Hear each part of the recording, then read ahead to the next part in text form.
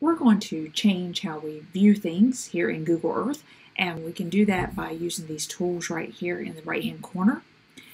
First, we have the zoom button and zoom in and out, and you can do that by hitting the plus sign or the minus sign, or you can use your trackpad and just kind of spread your fingers and let you drag you in and out.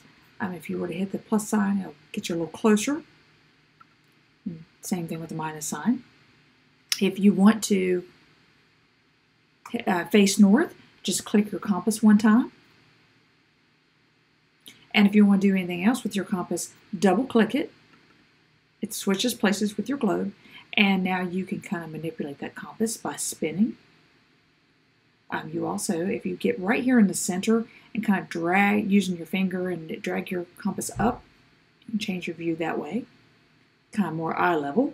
That's beautiful. And we have what's called 2D, 3D, so you get this great 3D imagery. If you select this, it'll change how you see things. So you're kind of looking down. And here is my absolute favorite tool, and it's called Pegman, but it's really Street View. And you're probably very familiar with Street View. It just puts you up close and personal. So I'm just going to select Street View, and in Google Earth, you're going to get this highlighted area. And if you do not see highlighted area, you can't really drop them there because there's nothing to see.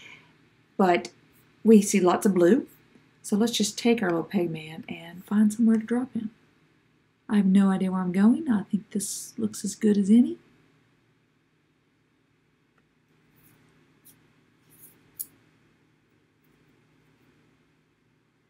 Now it looks like I'm in an alley somewhere. And I can use these arrows to kind of follow that path and see a little bit more about the city of Guanajuato. And if I wanted to leave this location and fly to my location, I would use this button. It's going to take me to wherever I am right now. And currently, I'm at work, and there I am. Might even be able to see my car. And if I want to go back to that location,